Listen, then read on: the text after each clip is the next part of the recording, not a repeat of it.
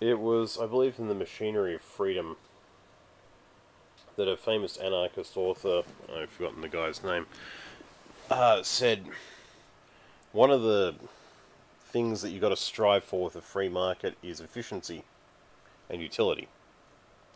Well, a perfect example of a failure of the free market, and don't you dare tell me, for as much government welfare as they receive, they're any better than any other part of the free market, is universities and colleges.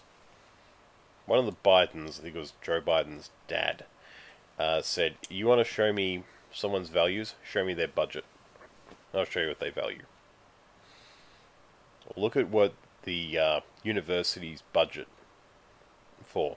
Did they research which texts or write their own texts in order to be more efficient in teaching their classes? Do they teach faster classes so they can get more people through the gates and get better results for their education? No. Do they spend money on new buildings, new equipment that looks up to date, sounds up to date, and new money, and put money into their sports teams and their stadiums? Absolutely. Most of the NFL players that I've ever heard of are ex-college football guys. So that's what I'm saying to you here.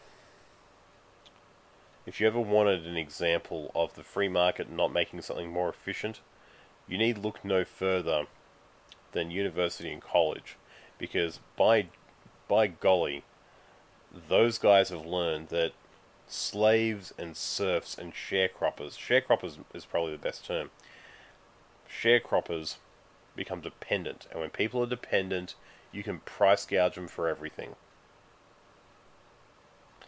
Anyway, or if someone once just summed up tertiary education, cha-ching. Anyway, I'm Ozzy Griffin. Sorry about the lens cap being on. Doing some renos work on the house. I'll talk to you guys later.